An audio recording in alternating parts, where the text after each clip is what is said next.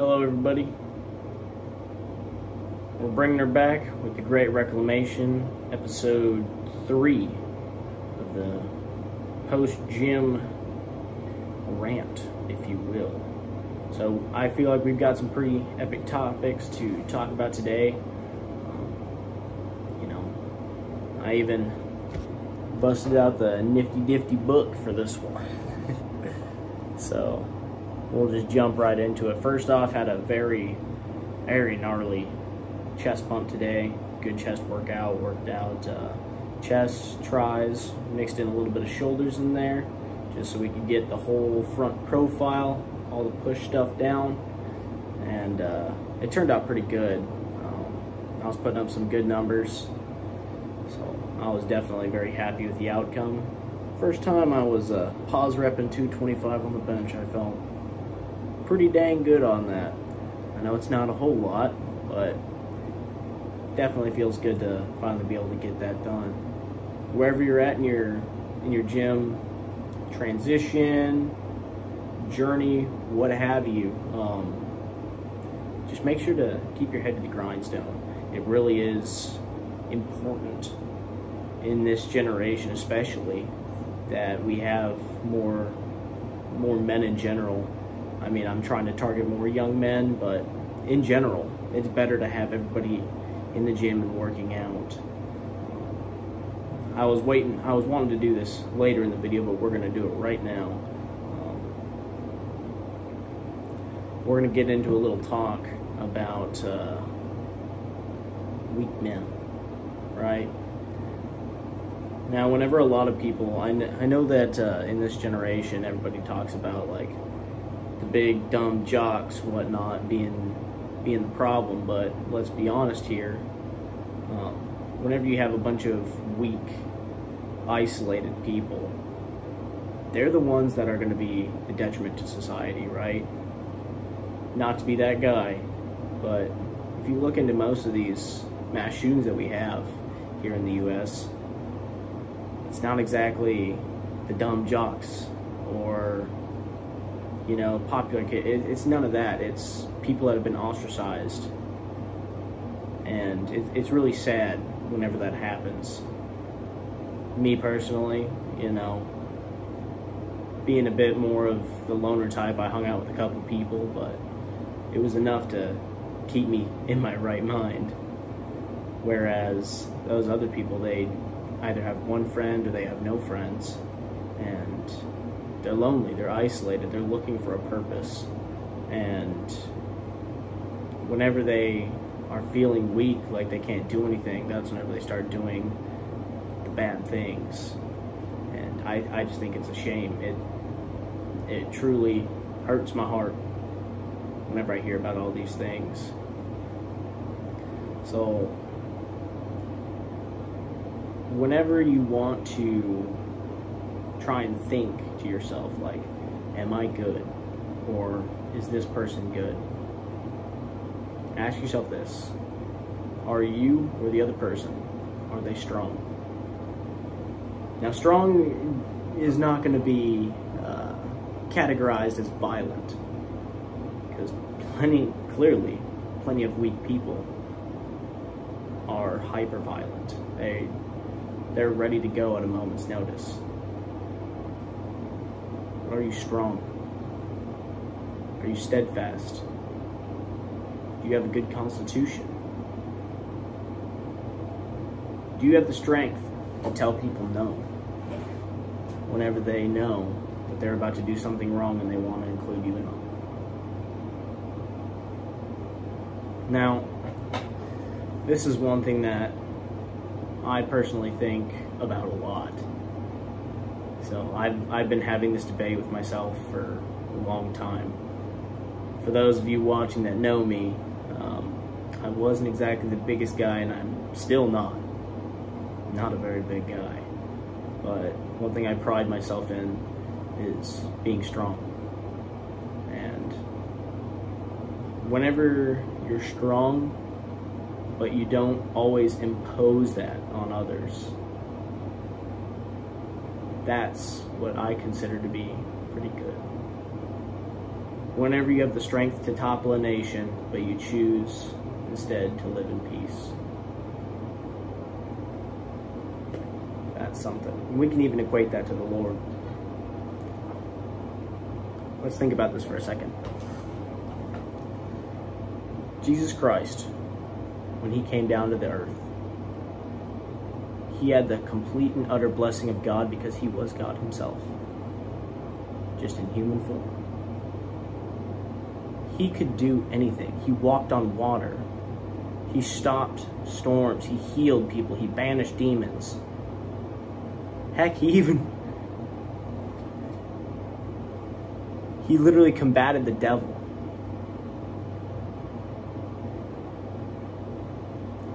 If he wanted to, he had the power to destroy the earth again. And instead, he chose love. He chose peace.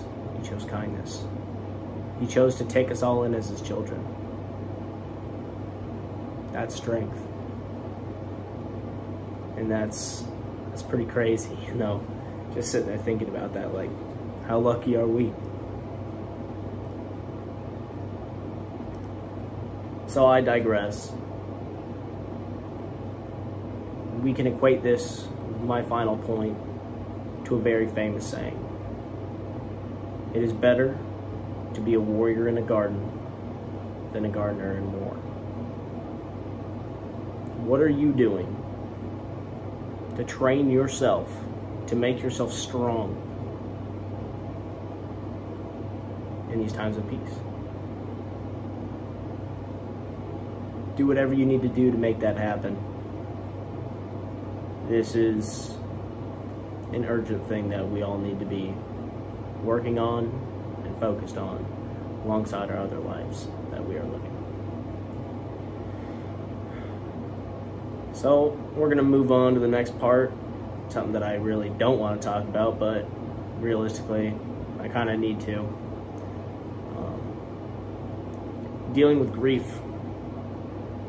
If you guys have been following along, October 12th at 3:30 in the afternoon, my brother died. Got in a motorcycle wreck, and you know, things have been pretty tough. At my house on my shelf, I have his ashes sitting there. It hurts my heart, and it feels as though it's been ripped out of my chest. And the only thing that's gotten me through it is the love of my family, the love from my fiance, and the love from the Lord. If not for the Lord, Buddy might have crashed out. But, you know, grief has been really funny for me because I'll go on here and there and be just fine, and then at a moment's notice, my eyes start welling up with tears.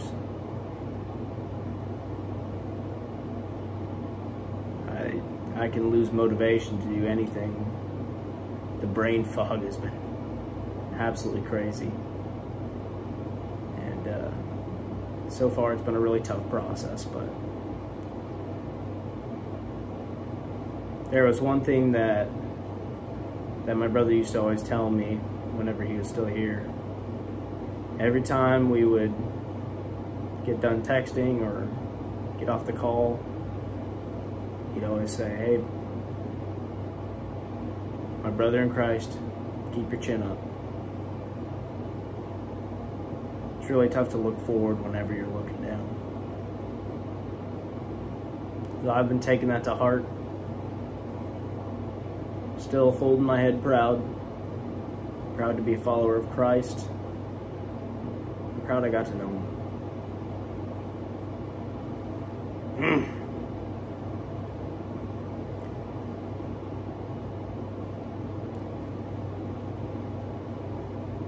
At the same time, though, it sucks. It really just sucks.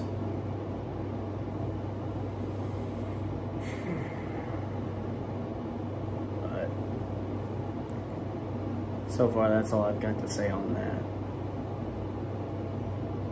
One more thing I would like to touch on is dealing with impulsive thoughts and just those bad thoughts that are running around in your head. My fiance brought up something to me the other day that was huge, and it was during one of those sporadic moments where I just wasn't doing too good. And she brought up the point that a lot of those impulsive thoughts that you're having, call me crazy, but they could be demons. Demons, as we know, they really just are here to torture us. They find joy in making us hurt. Whatever is God's creation, they want it to suffer.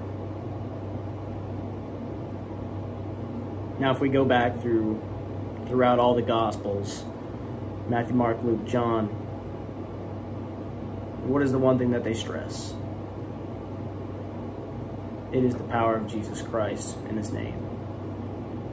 How He was able to banish these demons. How He would make them go away at the mere sound of His name. So while I was having all these bad thoughts, we prayed on it. And in the same token,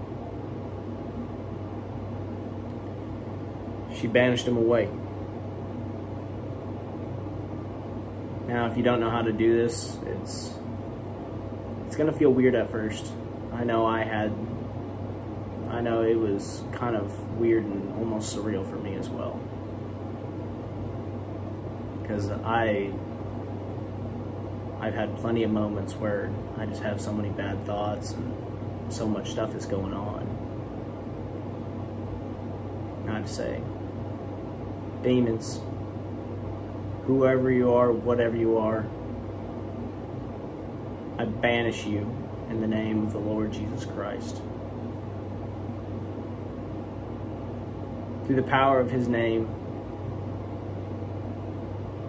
be gone and never come back. Now, I'd be lying to you if I said, oh yeah, I did it once and it worked forever. Absolutely not. The demons are always going to keep coming for you. But never hesitate to fight back. The Lord our God is so good to us, and He is always there to protect us. So never be afraid to use His name to combat these demons, to combat these bad things.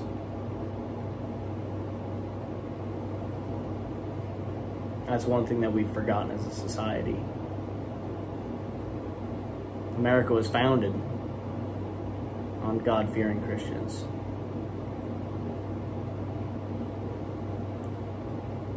And ever since we've strayed, things have gone down.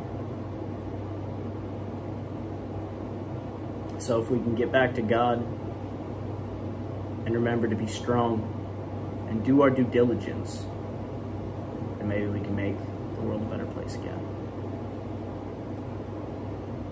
Now,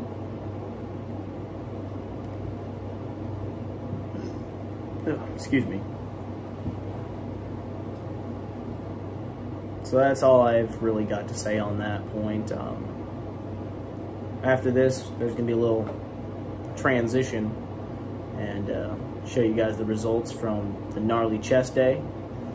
And, just remember, tell those that are around you, your folks, your friends, your family, make sure and tell them that you love them. Because you never know when it'll be the last. That's all I've got for you guys.